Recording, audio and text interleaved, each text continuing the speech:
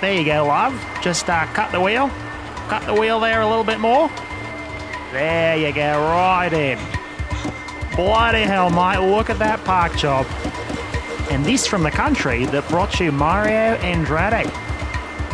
Then again, I guess she's doing a good job, considering she probably had 2 bottles of Chianti for lunch. Crikey.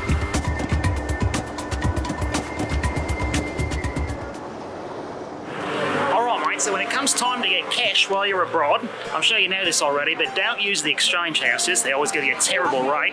What you want to do is go to the nearest ATM and get your cash out there, and that's where you get the best rate. But there is one little issue with it, which is they have so many bloody skimmers these days.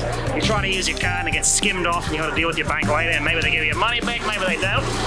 Number 1 rule, look for a bank, like this one, that is a recognisable name, and preferably from a conservative country like this Deutsche Bank. You know, they're on the up and up. And B, has a little enclosed house like this that you can't get into without using a card, because the thieves can't get in and mess with the machine without being on camera, so it's a little safe.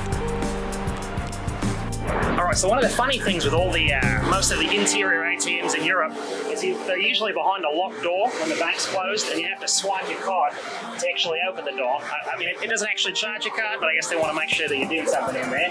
You're not just robbing the joint. And, okay, right, I had to push the button, and there we go, and inside the bank. And now here we are at the ATM itself. So the first thing you want to check, well, this is very important, mate, is you want to go up to this piece here. You see the point where you put your card in, and just pull on that quite forcefully.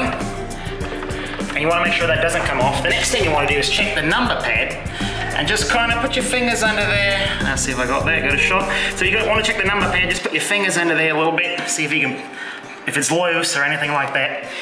And then the next thing you want to do is check under the bottom part here to see if there's any cameras that look down on the number pad and steal your information. I'm not seeing any of that stuff there, so I think this bank looks pretty safe.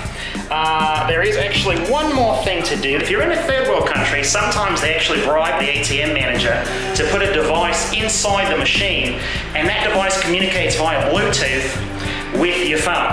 And so what you want to do is open up your phone and search for Bluetooth devices and see if any are available. It usually has a name like Fast or Quick or something you can connect to.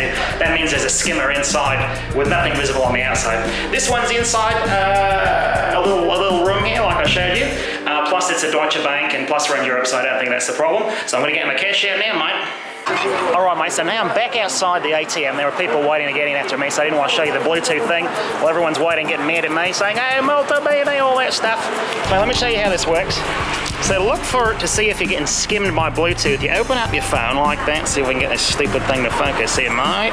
Come on, focus. It's not focusing. What you want to do, you open your Bluetooth settings.